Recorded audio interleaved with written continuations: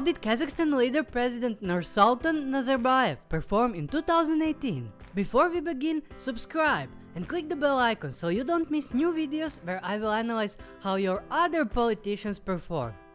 In this video, we will analyze only the single most important metric to determine how successful a leader was in particular year. No BS fancy talk, just perfectly real and honest statistic where you can't hide anything. Here's the deal. Most important performance metric for any leader is happiness of citizens. It's number composed of multiple variables, including GDP per capita, social support, healthy life expectancy, freedom to make life choices, generosity, and perception of corruption. Basically, it measures performance of whole government led by the leader of the country. You can look your government like a sports team, led by coach, so leader, that's competing against other teams, so countries, in the world. If you're from Kazakhstan, comment below how happy you were in 2018.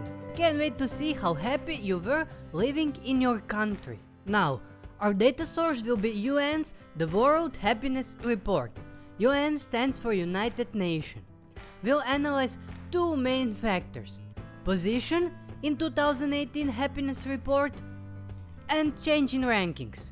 Based on those factors, all leaders get grades. Grades are phenomenal, which is the best, amazing, excellent, great, good, then fair, which is neutral, mediocre, poor, bad, awful, and abysmal, which is the worst. If country dropped ranking from last year, leader can't get positive grade. Is that clear? And now, are you ready? Kazakhstan leader President Nursultan Nazarbayev in 2018 performed, drumroll, wait for it, poor. His score was minus 360 and he ranked 94th among all leaders. Kazakhstan was ranked 59 in 2017, which is in the middle. And in 2018 they dropped one place to 60th place. So as you can see, it's poor job. Your leader is slowly making you more unhappy. If you now want to see how finance and economy ministers of Kazakhstan did perform in 2018, click the link in the top right corner. And that's not all.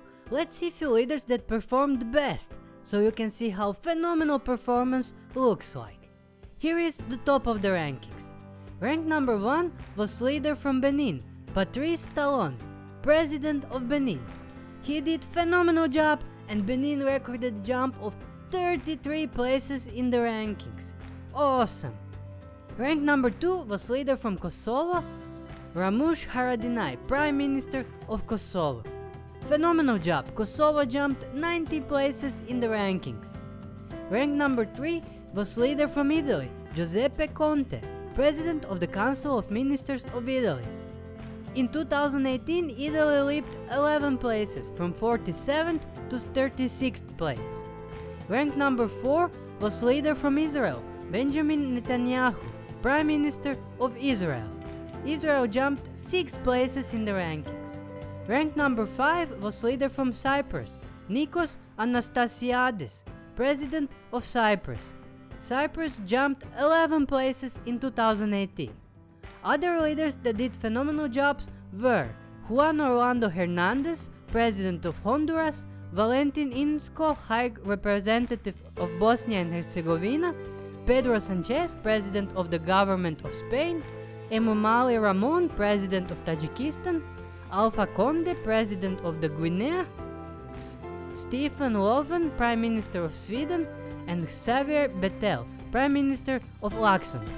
They all did phenomenal job. Now, before you go and watch next video, remember to subscribe and click bell icon so you don't miss new 2019 rankings. I will analyze 2019 performance as soon as new UN ratings become available. Bye!